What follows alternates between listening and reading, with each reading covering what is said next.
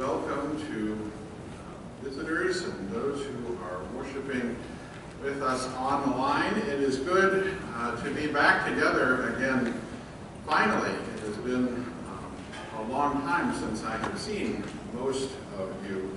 An unexpected detour for me after Christmas and with the ice last week.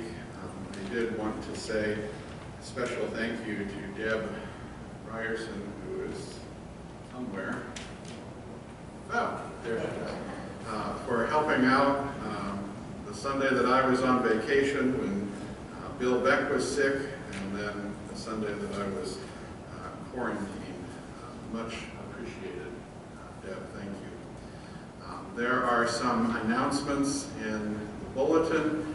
A reminder that the office is closed for tomorrow, and that session meets on Tuesday evening, men's breakfast on Thursday of this week. Also a reminder that choir is not rehearsing or singing for the next couple of weeks because of the COVID surge, and also that fellowship hour is on pause for the month of January. The prayer community is meeting today after worship as well. This is the day that the Lord has made. Let us rejoice together and be glad in it. Let us worship God.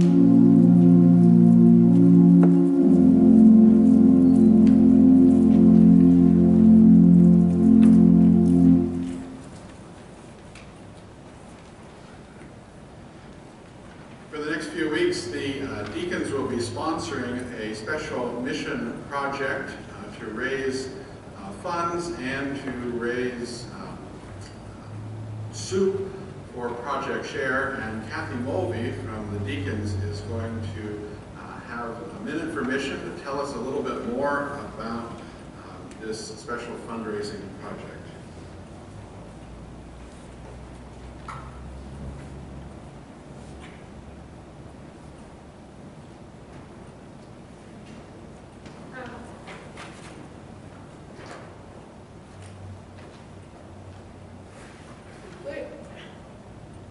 Good morning. Well, we have something to celebrate here. Both teams from Pennsylvania have made the playoffs. So, we didn't know that when we planned this Minute for Mission, but we are excited that both are in it to win it, but if they do, that's something we don't know. But I'm here, no matter if you support football or not, I know all of us here at First Presbyterian support Project Share, and we support people that need or want or are hungry. So we came up with the idea for our winter mission. We're going to have a Super Bowl here at First Presbyterian Church on February 13th. And you all are invited to attend. There will be soup after worship for everyone that comes. But we would like you to show your team colors. And if you're an NFC, AFC, or an NFC fan, whichever your team is, we will have goalposts set up today after church, and we will build our soup under the goalpost to see which team here at First Presbyterian Church, which conference is going to win. So as it goes on, you can vote for your team.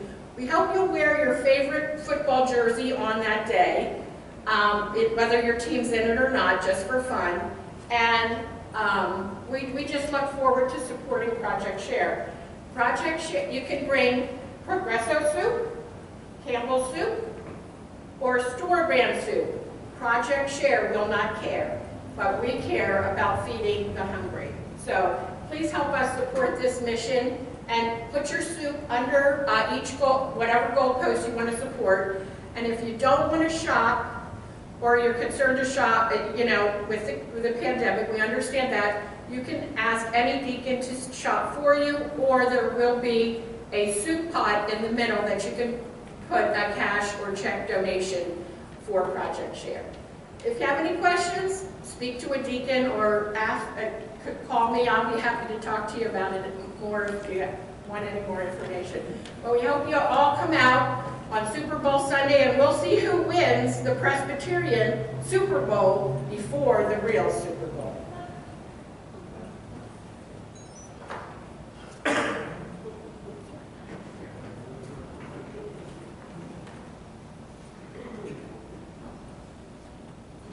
Some of us are just glad that a team from Ohio won a playoff.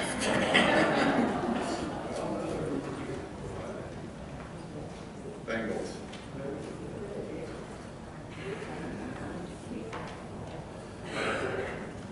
Project Share wins. That's the good part. Let us worship God. Please stand and join me in this morning's call to worship. Make a joyful noise to God, all the earth. Sing the glory of His name. Give to Him glorious praise. All the earth worships you. Sing praises to you. Sing praises to your name.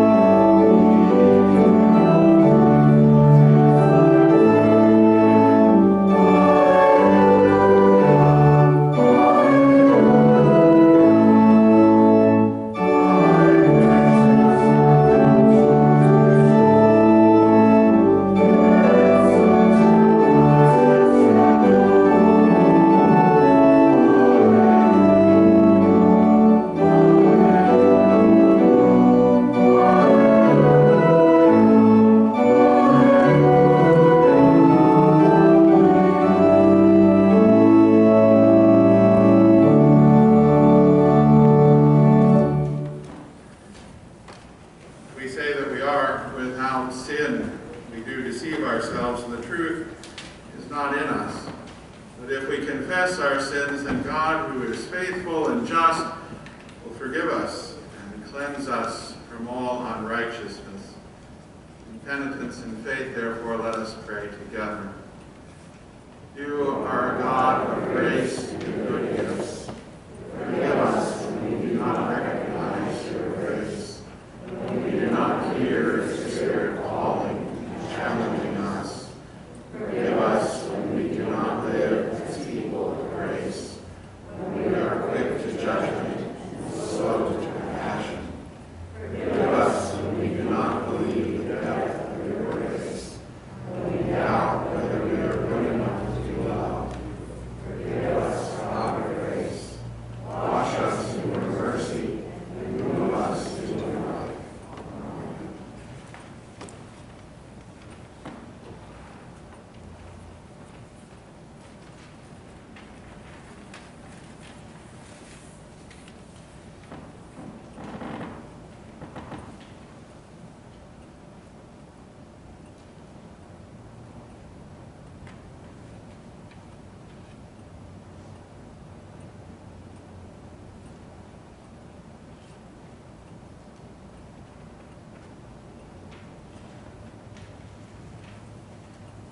Dear brothers and sisters, hear the good news. Who is in a position to condemn us?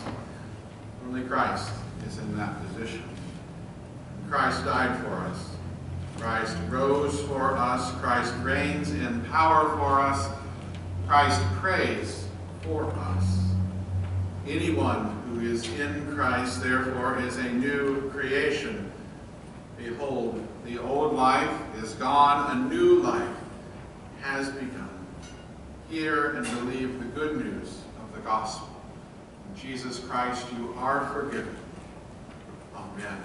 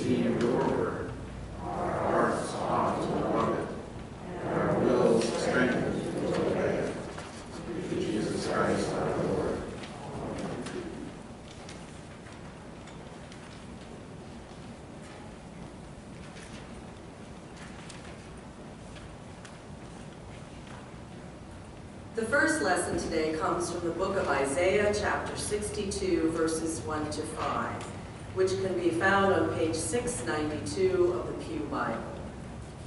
The vindication and salvation of Zion. For Zion's sake, I will not keep silent, and for Jerusalem's sake, I will not rest, until her vindication shines out like the dawn, and her salvation like a burning torch. The nations shall see your vindication, and all the kings your glory. And you shall be called by a new name, that the mouth of the Lord will give. You shall be a crown of beauty in the hand of the Lord, and a royal diadem in the hand of your God. You shall no more be termed forsaken, and your land shall no more be termed desolate. But you shall be called, my delight is in her, and your land married. For the Lord delights in you, and your land shall be married. For as a young man marries a young woman, so shall your builder marry you. And as the bridegroom rejoices over the bride, so shall your God rejoice over you. This is the word of the Lord. Thanks be to God.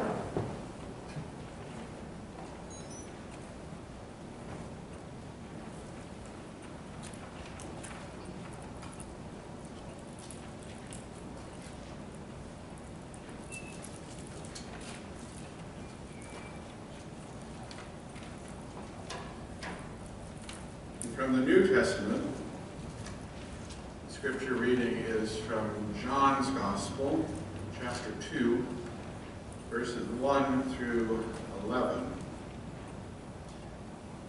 This is the story of Jesus' first miracle at the wedding in Cana. Listen again to God's word. On the third day, there was a wedding in Cana of Galilee, and the mother of Jesus was there. Jesus and his disciples had also been invited to the wedding. When the wine gave out, the mother of Jesus said to him, "They have no wine." Jesus said to her, "Woman, what concern is that to you and to me? My hour has not yet come." His mother said to the servants, "Do whatever he tells you." Now standing there were 6 stone water jars for the Jewish rites of purification, each holding 20 or 30 gallons. Jesus said to them, "Fill the jars with water," and filled them up to the brim. He said to them, "Now draw out some and take it to the chief steward." So they took it. And the steward tasted the water that had become wine and did not know where it came from, though the servants who had drawn the water knew. The steward called the bridegroom and said to him, "Everyone serves the good wine first, and then the inferior wine after the guests have become drunk, but you have kept the good wine until now." Jesus did this, the first of his signs, in Cana of Galilee, and revealed his glory. And his disciples believed in him. The word of the Lord. Thanks be to God. Let us pray. O Lord, may the words of my mouth and the meditations of all our hearts be pleasing and acceptable in your sight, O God, our rock and our Redeemer. Amen.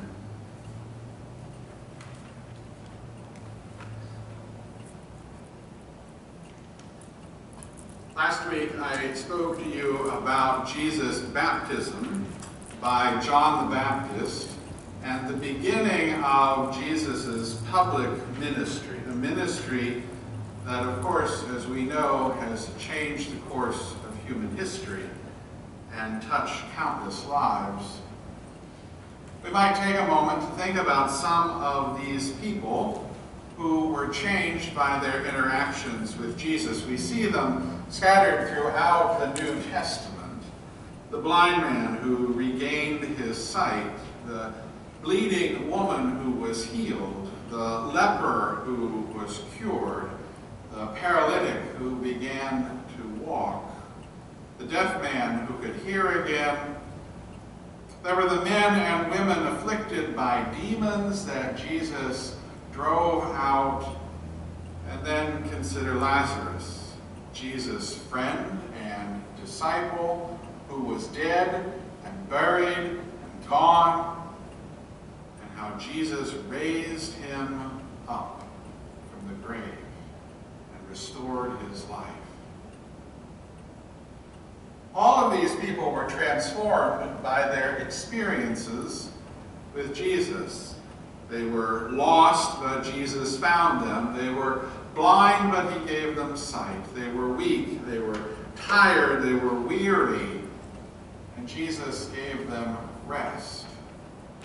They were outcasts and sinners, and Jesus welcomed them in.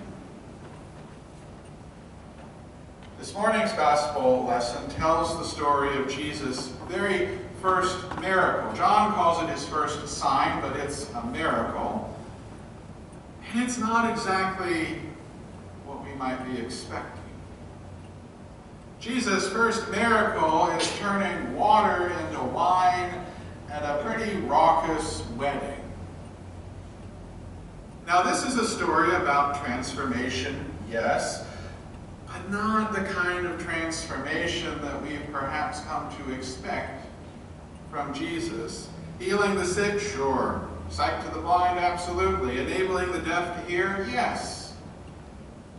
But turning water into wine at what seems like a pretty wild wedding reception, that's not the kind of transformation that we're expecting. As I was reading and thinking about this passage, I kept coming back to the idea of transformation. Yes, Jesus turns the water into wine, and apparently it is really good wine. But that can't just be what this story is about. It's not just about Jesus helping to keep the party going for a bit longer. There's more to this passage. As we think about transformation, we can't help but consider the transformations we experience in our own lives. Sometimes those transformations are fast, like a bolt of lightning, but more often than not, they are so slow that it's hard for us to notice them. I was thinking about transformation this week in my office, and as I was thinking, my eye landed on the picture that is on one of my bookshelves. It's a picture from my ordination day, almost 14 years ago. And I looked at the faces in that picture.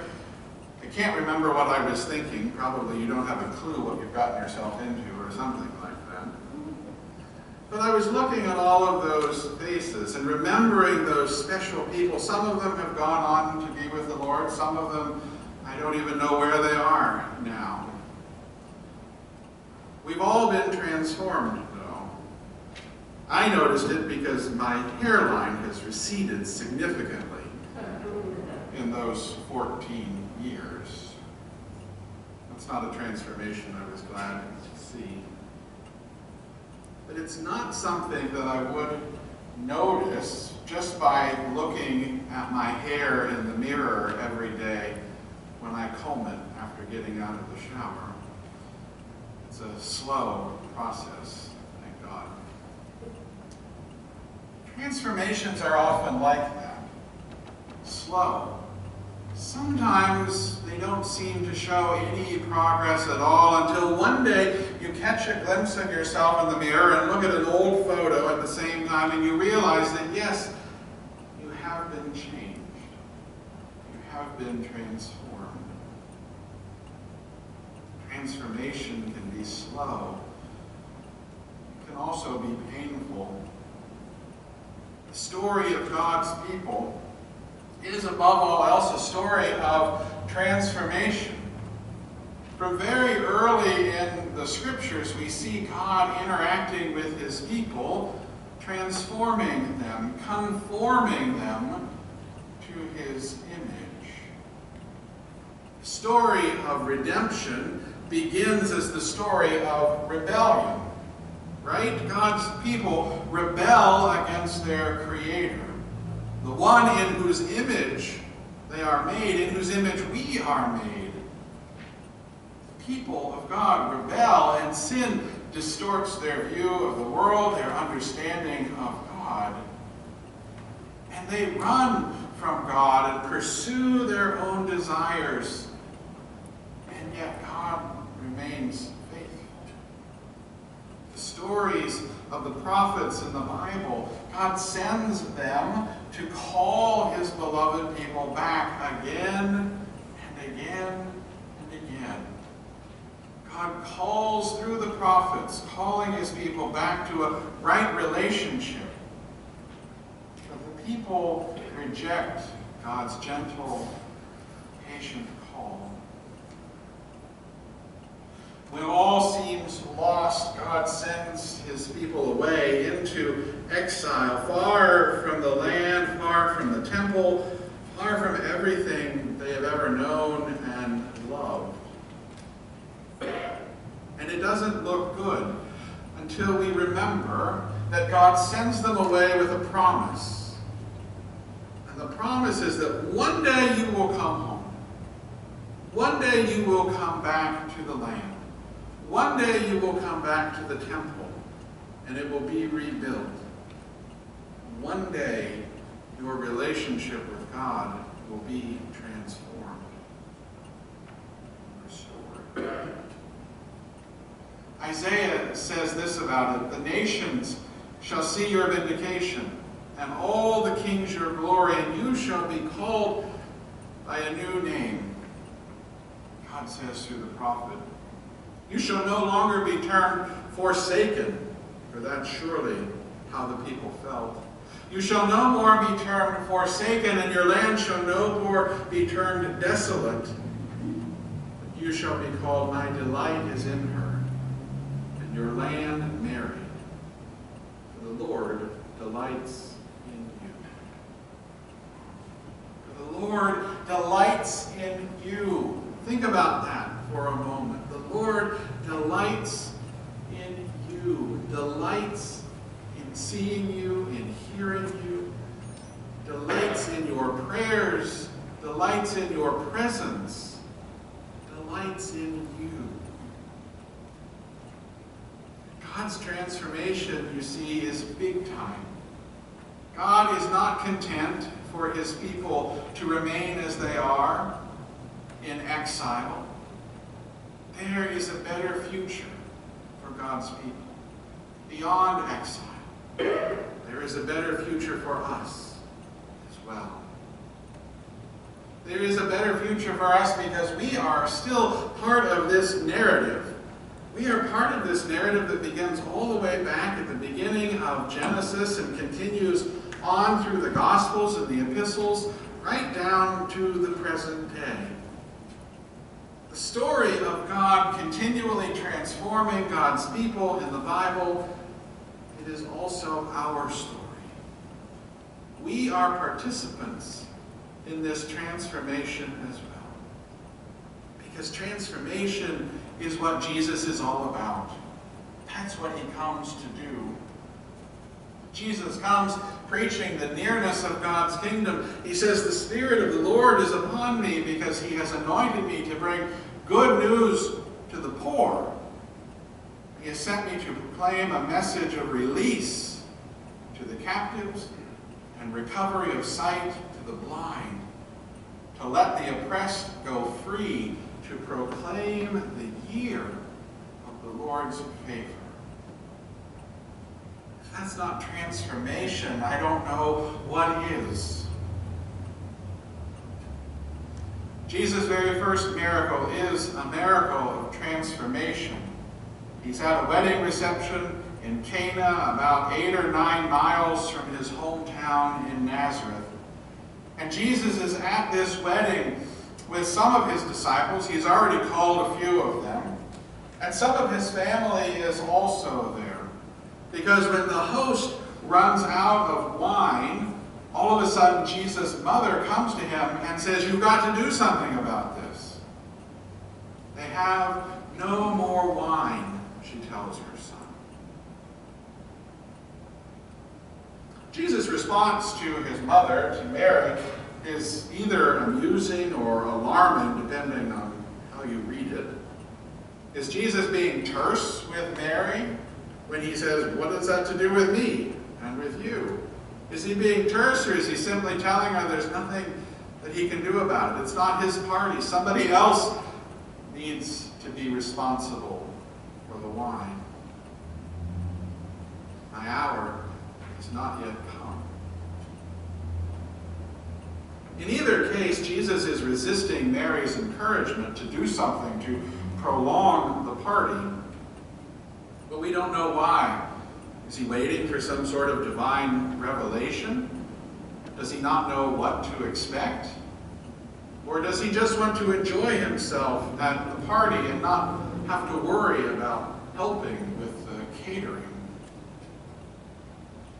The story is simple, it's straightforward for the most part. Jesus then tells some of the servants who are there to fill up the water jars that are part of this home. These water jars that are usually used for purification rituals. Huge stone jars that would have held somewhere between 20 and 30 gallons of water. And so that's what the servants do. They listen to Mary and they listen to Jesus and they fill up these water jars with water. And after they fill the jars, the liquid is drawn out and taken to the chief steward and sampled and found to be wine, not water. The chief steward is concerned and confused because this isn't any ordinary wine. It's not the cheap stuff that you would serve after everybody's already had a few. It's exceedingly good wine. The kind that hosts would ordinarily serve first at a wedding.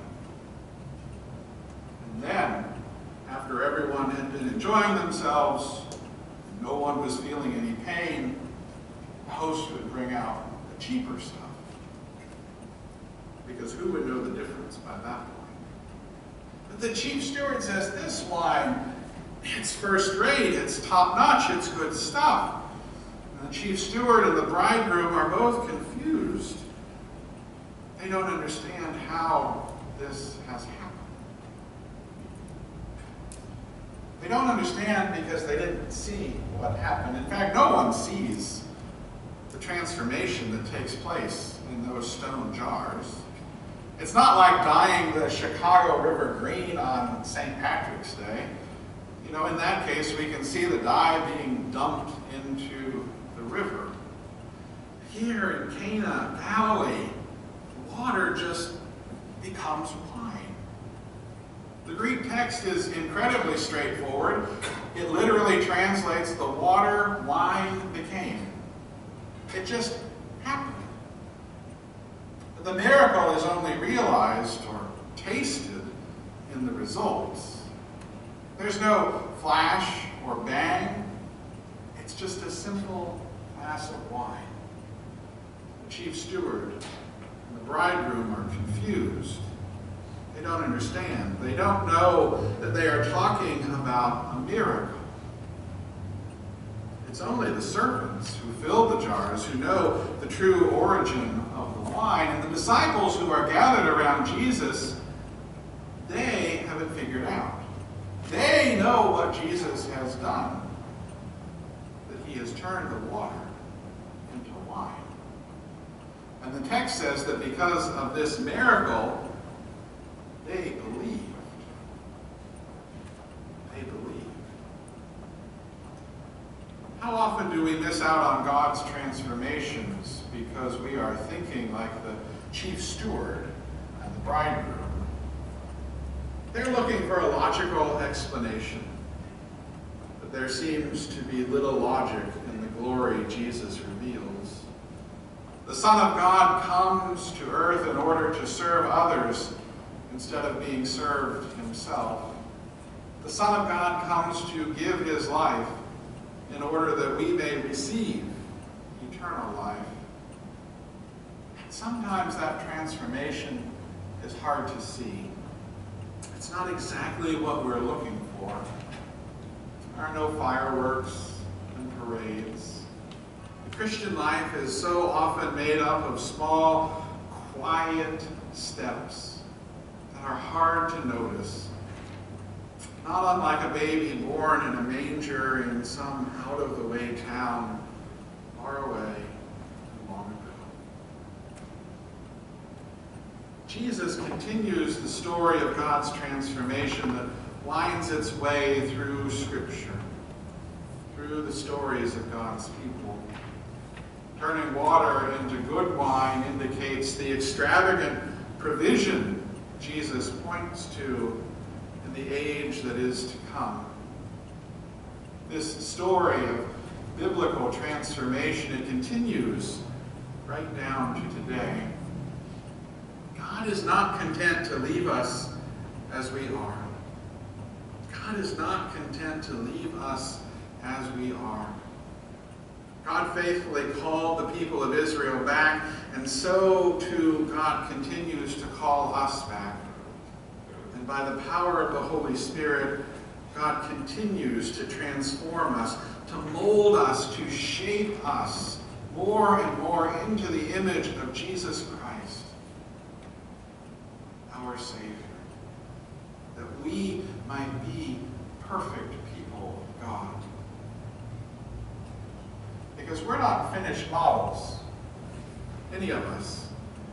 We're not finished models. No one here today knows everything there is to know. No one here today knows everything there is to know about God. No one knows how to pray perfectly, and none of us completely understands the Bible. None of us know how to fully love our neighbor, or to turn the other cheek, or to live in peace. None of us are completely, totally, 100% good and perfect and proficient at those things. That is why we are always in need of God's transforming grace. That is why we, as Christians, can be a sign and witness of transformation in a world that is so often racked with warfare and violence and greed and hatred and injustice, bitterness and division. Just as we ourselves are transformed by God, so we can help transform the world around us by sharing the love of Jesus Christ. In his letter to the church at Rome, Paul said, "Do not be conformed to this world, but be transformed by the renewing of your minds, so that you may discern what is the will of God, what is good and acceptable, perfect." We most often hear this verse when someone is talking about what a wicked, horrible place this world is. But what if we looked at it a little differently? In light of this transformation miracle in Cana of Galilee, if we looked at the long line of transformation witnessed in the Scriptures, joyfully accepted our part in the ongoing story of God's redemptive work, transforming our lives, transforming this world. Who are we to say that we don't need to be transformed? We all need to be transformed. Transformation is all around us. Sometimes it's hard to see. Sometimes it's plain as the nose on your face. But I want to encourage you to be diligent and purposeful in seeing and accepting God's transformative power at work in your own life and in the life of the church. How is God at work in your life?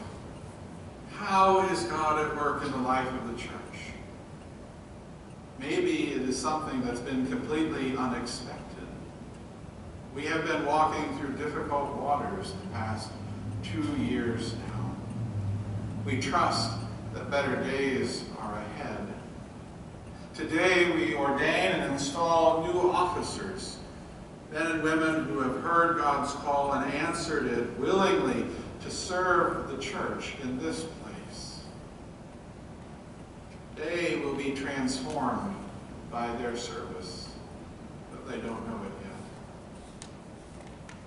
No matter where we go in life, no matter what we go through in life, we have the assurance given to us by Jesus that God is with us by the power of the Holy Spirit. That God is with us, transforming us. And it's not usually very easy. Transformation can be painful, and it can be lengthy. A rose bush doesn't look very pretty after it has been pruned. But just wait until the following summer. And what happens? You will see the yield and increased blossoms. And so, dear brothers and sisters, it is with us. Transformation takes time. But the end product, like good wine at a wedding banquet, is good and full of God's grace and God's truth. Thanks be to God. Amen.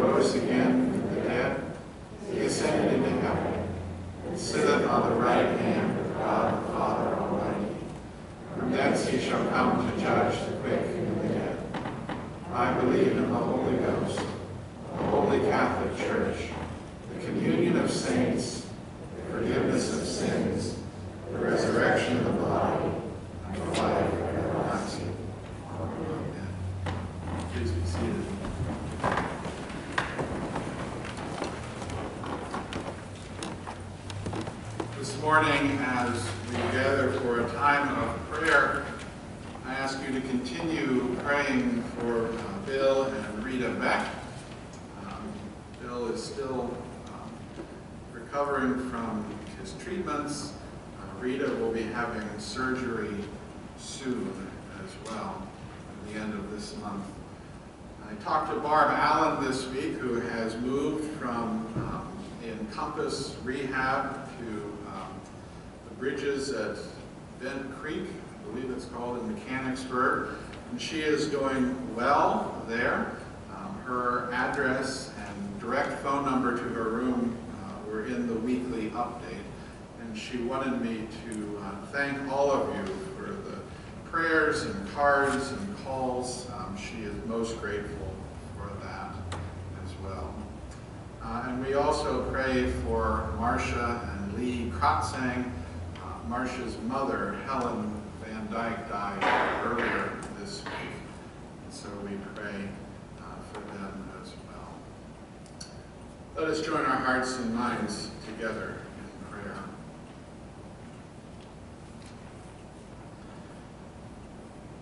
Eternal God, our gracious Heavenly Father, we give thanks that you are at work in our lives, O God, transforming us and conforming us more and more each day to the image of your Son, our Lord Jesus Christ.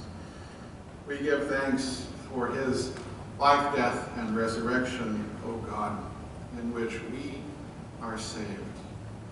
We pray, O Lord, that as we are saved by Christ's death and resurrection, through faith, that we might share our faith, that we might share the good news which has so impacted us with those around us, and share your love.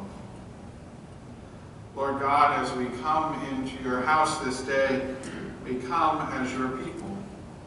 We come bringing with us all that we carry in this life, our fears, our worries, our joys, our tears, all that we have, we bring with us, O God. Some of us carry exceedingly heavy burdens, O God, and you know that. And we rejoice, Jesus, that you invite us to lay down our burdens, instead to carry yours, to walk with you in this life, to be your faithful disciple. Lord, may each of us in this life realize that our burdens can be laid at your throne of grace, and that in Christ we have a burden that is light and easy. Help us, O Lord, to walk faithfully, to walk within. We lift our prayers to you this day, O God, remembering so much in our lives and in the life of the world. We continue to pray for people in Texas, especially at the synagogue there that was the scene of such stress yesterday, O God. And we give thanks that it ended without violence. We give thanks for all of the police and law enforcement who were able to bring the hostages out safely. We pray, Lord, for so many other concerns in this life. We pray for people who are struggling and suffering, for those who are hungry and those who are fearful, those who don't know where their next meal will come from or where they will lay their head this night. We pray, O Lord, that as you have moved toward us in grace, as you have blessed us in this life, we may in turn share our blessings with others. We pray this day for Bill and for Rita, that you would be with them. We pray for Barb and for her time in rehab. We pray for Lee and Marcia and for their comfort. Give them peace and hope in the resurrection at this time. As we prepare to ordain and install officers today, O God, we give thanks for these men and women who have answered your call. We give thanks, O God, that they have said yes to your service. And we pray that you would bless them in their service in the days, and weeks, and months, and years ahead. We pray all of these things, O God, trusting in our Lord and Savior Jesus Christ, who taught us to pray, saying, Our Father, who art in heaven, hallowed be thy name. Thy kingdom come, thy will be done, on earth as it is in heaven. Give us this day our daily bread. Forgive us our debts, as we forgive our debtors. Lead us not into temptation, but deliver us from evil. For thine is the kingdom, and the power, and the glory forever.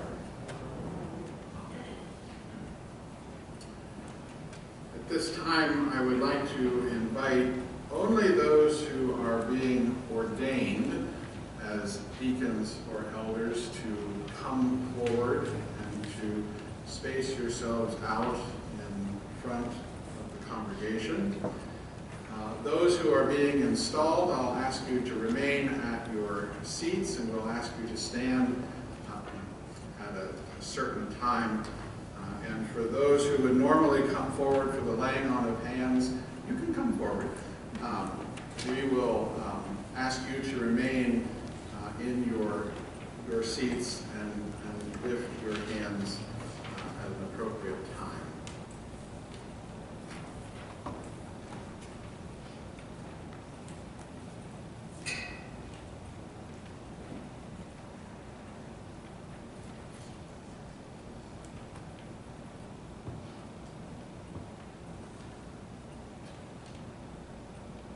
In Scripture, we hear these words: there are varieties of gifts, but it is the same Spirit who gives them. There are different ways of serving God, but it is the same Lord who is served.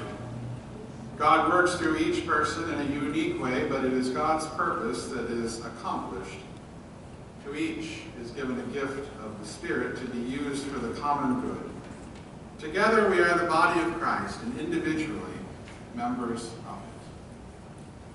We are all called into the Church of Jesus Christ by baptism and marked as Christ's own by the Holy Spirit. This is our common calling to be disciples and servants of our servant Lord. Within the community of the church, some are called to service as deacons, some as elders, and some as ministers of word and sacrament. Ordination is Christ's gift to the church, assuring that his ministry continues among us, providing for ministries of caring and compassion in the world, ordering the governance of the church, and preaching the word, and administering the sacraments. Representing the one holy Catholic and Apostolic Church, the session of First Presbyterian Church now ordains Megan Crum, Susan McKinnon to the office of deacon, and Denise Kelly and Richard Bressler to the office of elder, and installs them to active service on their respective boards. The session also installs to active service those who have been previously ordained. That includes deacons Susan Pollio, Rita Beck, Tracy Summers, and Dennis and Connie Hustler, and elders Lynn Barr, Fred Seltzer, Charlie Thompson, Bruce Bailey, and Carlton Walker. Ordination calls the whole church to renewed commitment and reminds us all to bear gladly the yoke of Christ given in the covenant of baptism. Let us therefore reaffirm our baptismal vows, renouncing all that opposes God and God's rule, and affirming the faith of the church. Trusting in the gracious mercy of God, do you turn from the ways of sin and renounce evil and its power in the world? If so, say, I do. I do. This is for everybody. Do you turn to Jesus Christ and accept him as your Lord and Savior, trusting in his grace and love? If so, say, I do. Will you be Christ's faithful disciple, obeying his word and showing his love? If so, say, I will with God's help. I will with God's help. Dear brothers and sisters who are being ordained and installed today, the grace bestowed on you in baptism is sufficient for your calling, and because it is God's grace, it is for you. By God's grace, we are saved and enabled to grow in faith and to commit our lives in ways which serve Christ and his church. God has called you to particular service. Show your purpose by answering these questions.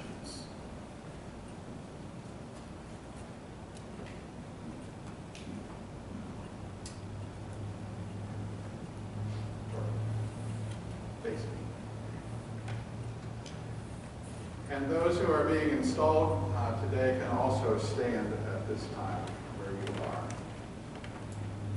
Do you trust in Jesus Christ, your Savior, acknowledge him Lord of all and head of the church, and through him believe in one God, Father, Son, and Holy Spirit? If so, say, I do. Do you accept the scriptures of the Old and New Testaments to be, by the Holy Spirit, the unique and authoritative witness to Jesus Christ and the Church Universal, and God's Word to you? If so, say, I do.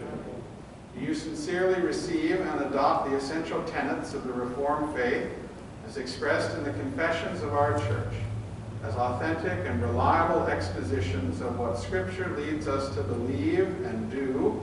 And will you be instructed and led by those confessions as you lead the people of God? If so, say, I do and I will. I do. Will you fulfill your office in obedience to Jesus Christ under the authority of Scripture and be continually guided by our confessions? If so, say, I will. Will you be governed by our church's polity, and will you abide by its discipline? Will you be a friend among your colleagues in ministry, working with them, subject to the ordering of God's Word and Spirit? If so, say, I will. I will. Will you in your own life seek to follow the Lord Jesus Christ, love your neighbors, and work for the reconciliation of the world? If so, say, I will. I will. Do you promise to further the peace, unity, and purity of the church? If so, say, I do. I do. Will you seek to serve the people with energy, intelligence, imagination, and love? If so, say, I will. I will. To the deacons who are being ordained and installed today, will you be a faithful deacon, teaching charity, urging concern, and directing the people's help to the friendless and those in need? In your ministry, will you try to show the love and justice of Jesus Christ? If so, say, I will. And to the elders who are being ordained and installed today, will you be a faithful elder, watching over the people, providing for their worship, nurture, and service? Will you share in government and discipline, serving and governing bodies of the church? And in your ministry, will you try to show the love and justice of Jesus Christ? If so, say, I will. I will. And some questions for the congregation as a whole. Do we, the members of the church, accept Susan, Rita, Tracy, Megan, Suzanne, Connie, and Dennis as deacons, and Lynn, Denise, Fred, Charlie, Richard, Bruce, and Carlton as elders, all chosen by God through the voice of this congregation to lead us in the way of Jesus Christ? If so, say, we do. We do. Do we agree to encourage them to respect their decisions and to follow as they guide us, serving Jesus Christ, who alone is head of the church? If so, say, we do. We do. Ordinarily, we would have all ordained elders come forward at this time for the laying on of hands, but that's not safe or appropriate. And so if you are an ordained elder, I invite you to lift up your hand and to pray with us as we ordain these folks today. Let us pray. Eternal God, we give you thanks for your steadfast faithfulness to us. In every age you have called forth leaders to serve you and equip them with your gifts. Among your people Israel, you anointed prophets, priests, and rulers. You called pastors and teachers, bishops, elders, and deacons to build up your church. With Moses, the 70 elders bore the burdens of your people, ministering in the power of your Spirit. Alongside the apostles, deacons cared for all in need and guarded the community's peace. In the church, deacons, elders, and pastors served together so that your whole people might be equipped for ministry and built up into the full unity of Christ. For your servants in every age, O God, and for the church of Jesus Christ, we give you all thanks and praise.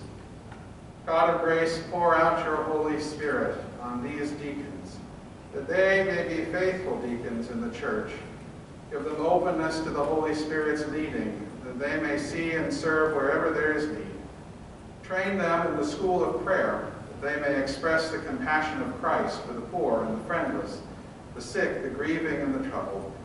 Equip them with courage to bear the gospel into the halls of power and to communicate your presence and might among those who are powerless. In everything, give them the mind of Christ, who did not grasp at greatness, but emptied himself to become a servant for your reign. Give them joy in their walk of faith and a sure sense of your abiding presence for their work of ministry. God of grace, pour out your Holy Spirit on these elders, that they may be your faithful elders in the church. Give them prudence and sound judgment, wisdom and courage to order the life of the church in obedience to your word. Nourish them in the life of the Holy Spirit, that they may exercise the ministry of discipline with humility and compassion. Guide them in governance on this session and in every court of the church, that they may be servant leaders, following Christ, who came not to be served, but to serve, and to give his life to set others free. Give them joy in their walk of faith, and a sure sense of your abiding presence for the work of ministry. Gracious God, through the waters of baptism, you have claimed us as your own and called us to share in Christ's ministry. Pour out your Holy Spirit upon us, that we may discern the gifts you have given, calling them forth from one another, and together use these gifts for the good of all. In obedience to Christ and in the unity of his Spirit, may we proclaim good news, make disciples, be light and leaven, share our bread, offer a cup of cold water, and wash one another's feet. Make us strong in Christ to live as your people and show forth your saving love in the world by the power of the Holy Spirit, now and always. Amen. Dear ones, all of you who are standing, you are now deacons and elders in the Church of Jesus Christ and for this congregation. Some of you are brand new and some of you have served many times. And whatever the case, I say to you, welcome to this ministry. Congratulations. You may be seated.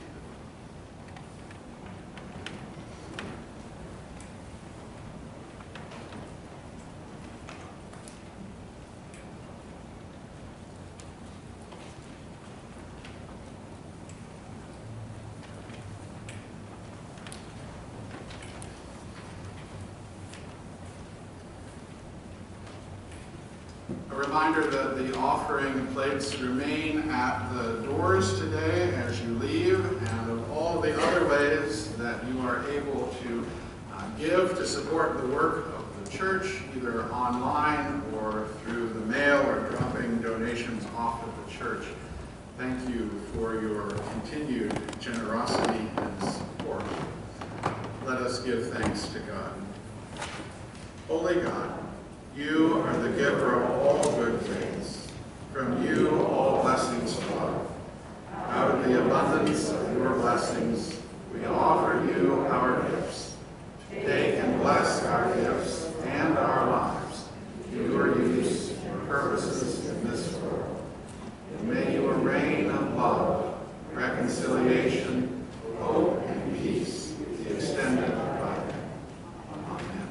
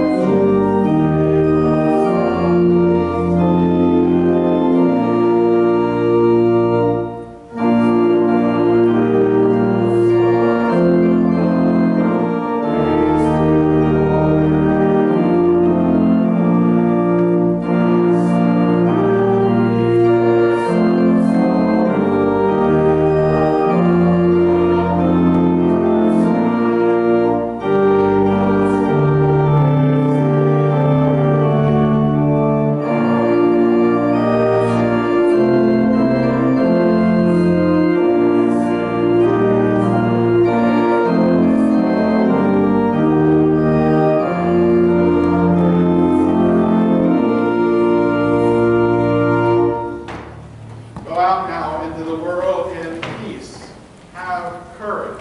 Hold on to what is good. Return no one evil for evil. Strengthen the faint-hearted, support the weak, and help the suffering. Honor all people. Love and serve the Lord, rejoicing in the power of the Holy Spirit.